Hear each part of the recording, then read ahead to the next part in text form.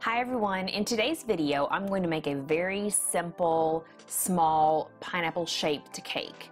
So this is just a vanilla cake. There's 3 layers, the 6-inch round. As you can see, I'm not even worrying about trying to make them perfect because I'm going to end up carving them.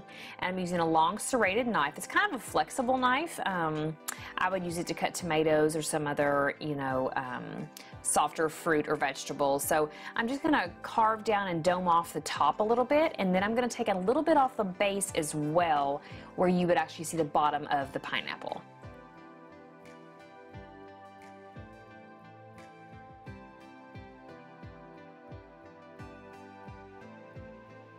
And the cake has been chilled in the freezer for about an hour and a half to 2 hours, each layer individually wrapped in plastic wrap, just so it's nice and cold and partly frozen when I go to carve it. You just get a lot less crumbs that way.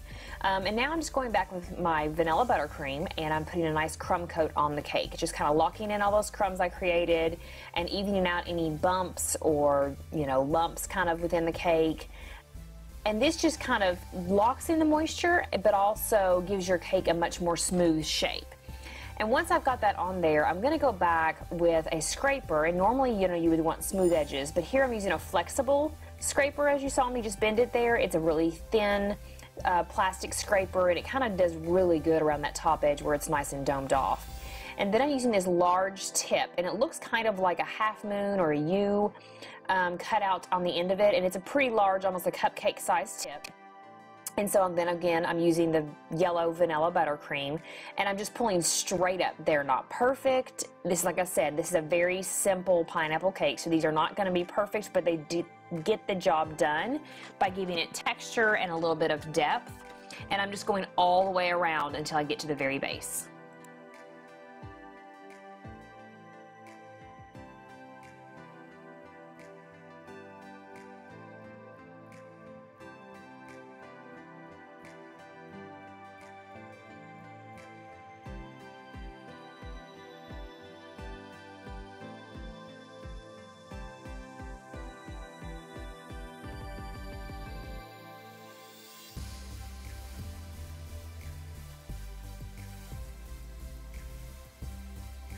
Now here, where I'm trying to get around the bottom, it is kind of hard to get around the bottom because that tip is rather large, but don't stress over it. I'm going to put a few buttercream leaves at the base to kind of border it off. And now here I've got a smooth Viva paper towel. I'm not pressing very hard. I'm barely just touching all the edges of those pieces I just popped on. Just to bring them in, to make sure they're attached really well to the crumb coat. And then I'm, of course, bringing them in on the base as well, down there towards the bottom, trying to get it a better look on the very base. But again, you don't want to press hard, you're just barely touching.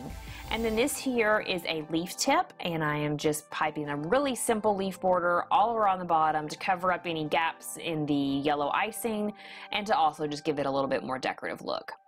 These are fondant and gum paste leaves. I actually did a blend of fondant and gum paste. The gum paste just makes them dry a little bit harder.